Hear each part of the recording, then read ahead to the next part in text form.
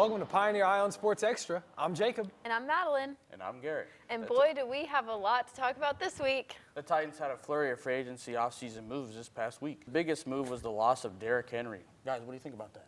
I think it was a good move for the Ravens. I think Derrick Henry going to the Ravens makes the Ravens a top 3 offense. I mean, just imagine him with Lamar out there. It's going to be deadly killer. Lamar's going to be able to roll out, have Derrick Henry on the option, especially with the read options, the triple options, all like the options that Harbaugh likes to run. Derrick Henry, I think, will flourish and shine in that offense. I think Baltimore instantly becomes championship contenders while Patrick Mahomes and the Chiefs look to get that third. I think we're definitely going to see a championship rematch between the Ravens and the Chiefs again. There's no question in my mind. And I think it'll be a much even closer and a better score because the Ravens will now have that offense to compete with the Chiefs' top-tier defense. Well, who did the Titans replace Derrick Henry with? They signed Tony Pollard to a 3-year, $24 million contract. What do you think about that? I think it's an interesting move to say at that. So Tony Pollard just recently signed his multi-year extension with the Cowboys, right? And then when Zeke left and went to the Patriots, Zeke didn't really shine at all. So it was Tony Pollard's moment to hey, let's get in there and shine. And then he gets injured. He never really got his opportunity. He comes back later in the season. He puts up average numbers because of his injury, and Jerry Jones wants to cut him. It really just doesn't make any sense. But a good thing for the Titans, welcome him in. I mean, they definitely need help with the running back room. They got a two-headed spear now with Spears and Pollard. So it'll be interesting to see what happens, but there needs to be a lot of improvement on Tennessee's offense in general before we can actually see if they're going to take it far. Well, the Titans did sign a 4-year contract for $92 million with Calvin Ridley. What do you think about that? I think it's a great move. They struggled in the passing game. They really have struggled in the passing game for a lot of years, really since they traded A.J. Brown away. Honestly, it probably started when they didn't re-sign Jonnu Smith after the 2020 season. And obviously Corey Davis not being there either is not a great situation to be in. So now that you look at their receivers, they have Traylon Burks, don't forget about him, Calvin Ridley, like you just mentioned, and now Tony Pollard. I feel like the offense has a lot of youth, and I feel like once you build with a brand new group of teammates like Will Levis leading the charge, I feel like the Titans could reboot a nice system, even with their new head coach. I feel like a new beginning for the Titans was the right way to go. Well, let me ask you something about that. So, with the Titans having a new head coach, how do you feel about beginning with a new head coach, getting rid of Vrabel?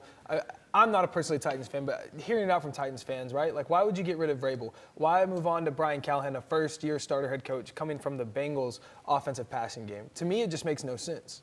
Well, this may sound personally against Vrabel. I don't have anything personally against him, but I just feel like he wasn't a fit.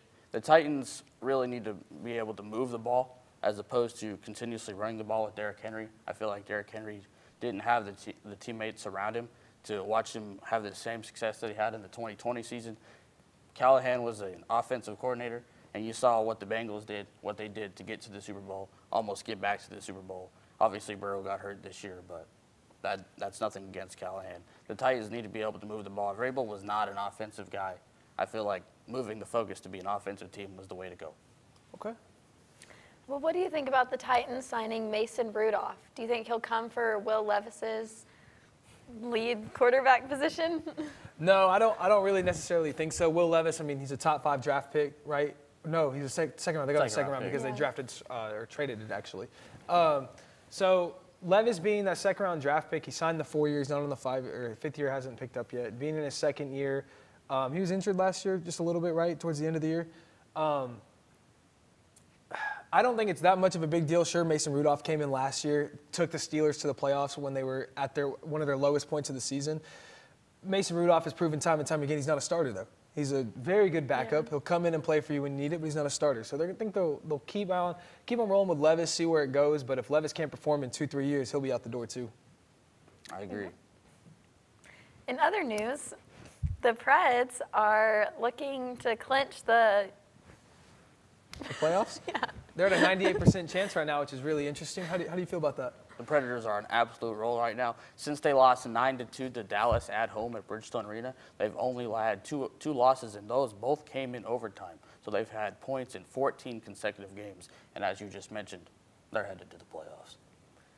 Pretty interesting. All right, well, let's move on to the UT men's basketball. All right, we're about to go into March Madness. How are we feeling about that? I'm glad they lost.